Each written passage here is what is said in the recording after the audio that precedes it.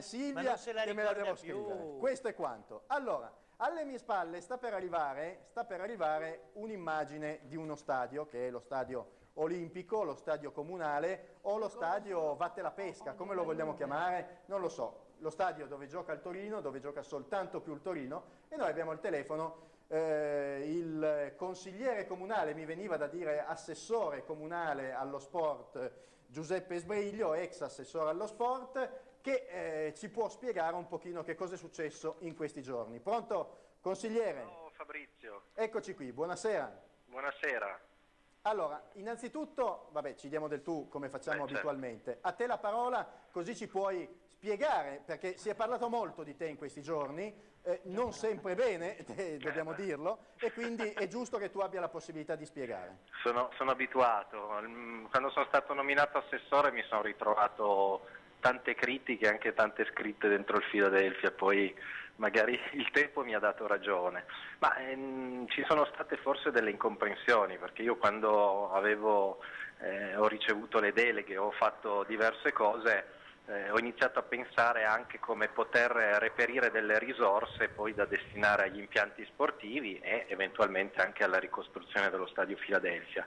E visto che insomma, la città di Torino ha diversi impianti in proprietà che gestisce direttamente in concessione, ho pensato che diciamo, questi impianti, forse gli impianti più importanti, penso al Palaruffini, allo Stadio Olimpico e altri, che avevano spesso dei grandi eventi sportivi anche a livello internazionale, pensiamo ai campionati mondiali, gli europei di tuffi o il Ruffini con i campionati, la pallavolo, cioè tanti eventi che potevano attirare l'attenzione, lo Stadio Olimpico che poteva avere grandi eventi, insomma si è pensato di creare una situazione che c'è in diversi paesi nel mondo, quello di mettere a bando l'ipotesi di vendere un po' il nome in Emirai. Ecco, allora Giuseppe, permettimi una domanda, perché voglio dire, è la domanda che credo molti tifosi in questo momento si stanno facendo.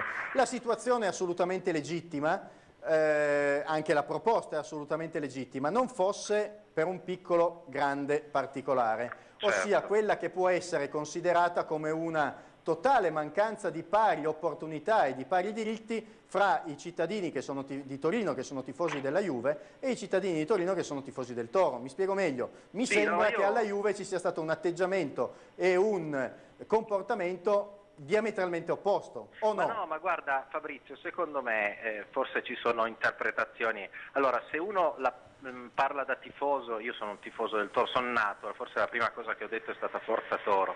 Allora, se guardi la situazione dei tifosi, allora posso capire, perché io dico, sono un tifoso del Toro e non c'è nulla, dall'altra parte vedo che c'è uno stadio, però lì sono scelte che sono state scelte societarie, cioè la città ha sempre dato pari dignità a entrambe le società.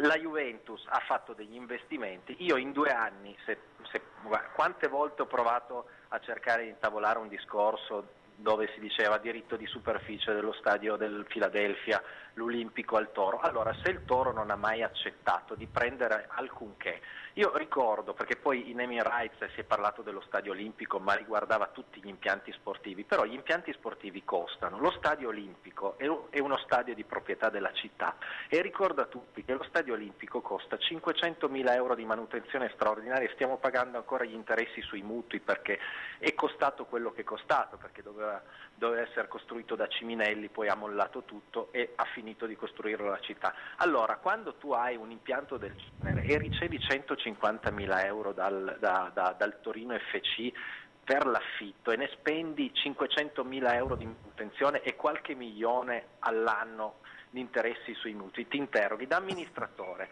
non pensi che forse facendo un'operazione di questo genere o servono per recuperare, per pagare i costi dello Stadio, o entrando direttamente stiamo parlando dello stadio del Torino, non stiamo parlando di un monumento in piazza d'Armi, stiamo parlando dello stadio del Torino. Sono d'accordo, anch'io lo voglio, sono il primo a volerlo chiamare Grande Torino, Gigi Meroni, cioè io sono quello che mi sono battuto per fare il monumento a Gigi Meroni, però voglio dire, la Juventus adesso si è costruita uno stadio, Giuseppe, magari se fra 2 anni lo chiama Stadio Panasonic, sono soldi che magari fa entrare e gestisce direttamente. Qui è una scelta da amministratore. Poi ripeto, non è stato nulla di fatto, è stato dato un mandato.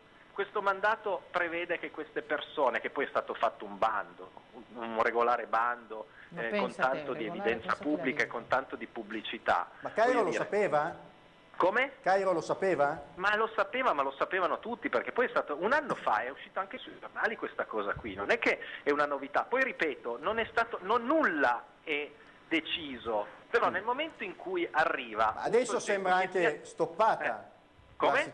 Sembra anche bloccata adesso la situazione. Ma guarda, io non so se è stata bloccata, ma indipendentemente dal bloccare o non bloccare, questa non è una decisione che chi si è aggiudicata questa cosa decide tutto. Quando ha trovato lo sponsor viene alla città e dice abbiamo trovato Panasonic, Coca-Cola, Red Bull, che ha deciso di chiamare gli impianti sportivi per 2 o 3 anni con quel nome lì e ci offre 1 milione, 2 milioni di euro la città, che possono essere rigirati per gli impianti sportivi o per ricostruire il Filadelfia. Se vogliamo dire di no, diciamo di no. Allora, io ho capito il tuo concetto, io onestamente continuo a non essere persuaso. Posso chiedere ma anch'io lo vorrei chiedere al Grande Torino. No, ma io non sono persuaso, io non sono persuaso sulle pari opportunità. Preso tutto lo stadio, e poi non può paragonare l'impianto di Io non sono persuaso, però Giuseppe, allora magari ti aspettiamo prossimamente anche in trasmissione. Ma c'è la Cismondi lì? No, c'è Silvia Vada, Fabrizio Bellone, Domenico Massasso e il Mago Alessandro. Siccome ho ricevuto i soliti insulti da una persona che è iniziata, allora ogni volta che c'è qualcosa io... non è presente qua. Posso chiedere una cosa? Sì, velocemente, perché davvero siamo quasi in chiusura. Io dico una cosa controcorrente, così lascio chiudere con te, perché immagino... Io dico una cosa controcorrente, che sono tifoso del Toro. Io trovo il ragionamento dell'assessore Sbriglio intelligente e creativo.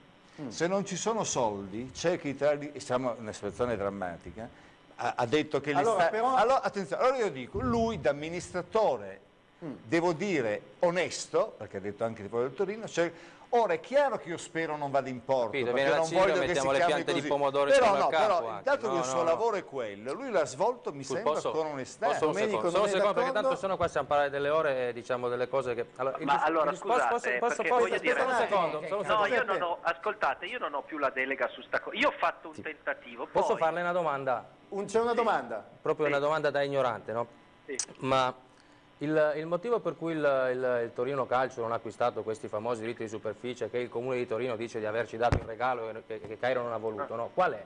Perché si è arrivato Scusate, c'è o non c'è ancora una ipoteca piuttosto gravosa sullo Stadio Olimpico? Allora, io ho dato mandato, prima ho più volte sollecitato, ma quando io ho lasciato le mie deleghe ho dato mandato all'avvocatura di procedere con l'azione giudiziaria per far cancellare queste ipoteche. E a che punto siamo? L'ho mandata l'altro giorno una lettera al Presidente della Quinta Commissione per chiedere un resoconto, una informazione su quello che... A che punto siamo?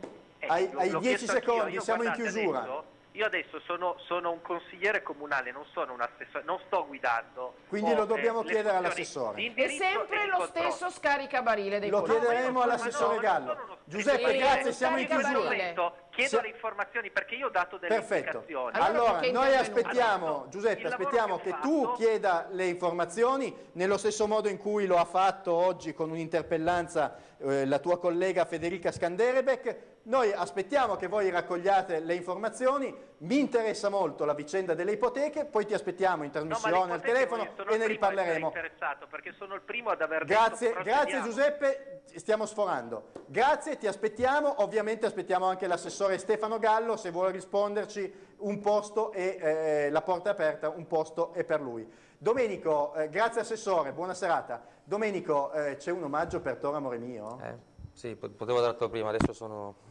Ti è arrabbiato? Perché parlare di pari diritti mi sembra veramente una cosa... Ma vedrai che la prossima settimana guardaci 30 secondi. Sì. Prima si parlava di Borsano, si parlava di determinate cose, io sono dell'80. Grazie a Borsano ho visto qualcosina di buono, sono convinto che anche senza Borsano più o meno non avremmo fatto magari questa fine, ma più o meno, perché il problema è stato Borsano, ma sono stati anche i diritti televisivi, è cambiato completamente il sistema del calcio. Però veramente sono sono stufo di sentire che ci sono gli stessi diritti. Gli stessi diritti, non ci sono gli stessi diritti, non ci sono gli stessi diritti. Ma si può Panasonic Stadium, ma stiamo scherzando? Ma quello della Juve vogliono chiamare? No, con le Vabbè, ok. dai, no. Allora io vi ricordo... Scusa, qua bisogna fare polemica, noi facciamo polemica. Dai che la facciamo. Dalla prossima settimana noi potremmo accettare al massimo che si chiamasse Schiaponte. Guarda che bella maglia. Sponsor dello stadio. Guarda che bella maglia. Senti, mi fai vedere anche il retro di questa maglia? Il retro sì, certamente. Per cortesia. E voilà. Troppo gentile, giuro che la metto, dopo la trasmissione la metto, adesso no, mi spiace. Allora io vi ricordo ancora, ovviamente i giorni della vergogna, eccoli qua, 5.186, continuiamo, inseriamo Assessore Gallo, evidentemente adesso nel computo inseriamo anche lei, ma non perché abbia delle responsabilità al momento, ma certamente lei deve prendere atto di questa vergogna che riguarda Torino. Lei oggi è l'assessore allo sport, per cui la chiamiamo in causa. Vi ricordiamo domani che c'è la presentazione alle 18 alla FNAC delle Gru a Grugliasco del videoclip della canzone Troppo lontana degli Statuto, quella che cantata, il CD cantato anche da Pulici, e che altro dire? Grazie.